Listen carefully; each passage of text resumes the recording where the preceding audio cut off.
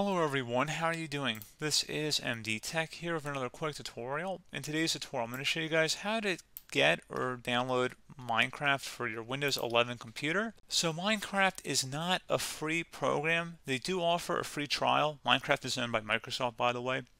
So you can actually try it for free, but it is a trial program and you will have to pay, I believe, $25 as of recording this for the full license. So just keep that in mind, guys, that this is not a free program. There's no bypassing anything here. This is a completely legitimate product and we're not doing anything that is considered gray or not proper. This is going through the proper channels of Microsoft, and we're just downloading, or we're going to show you guys how to download the Minecraft application. So it should be a pretty straightforward process, guys. We're going to go ahead and jump right into it.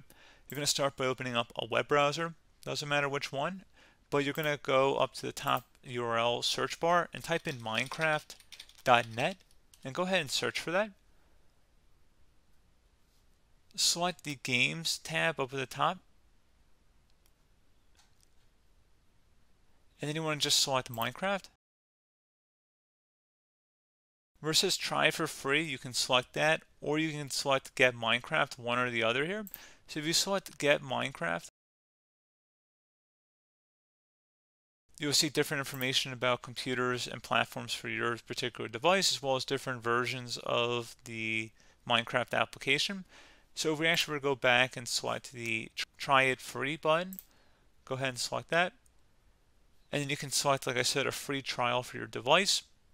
And you would go and scroll down here. And you would select the Download Now button.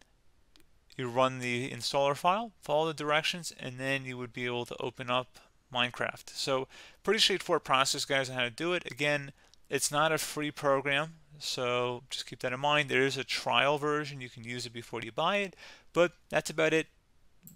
I do hope I was able to help you out, and I do look forward to catching you all in the next tutorial. Goodbye.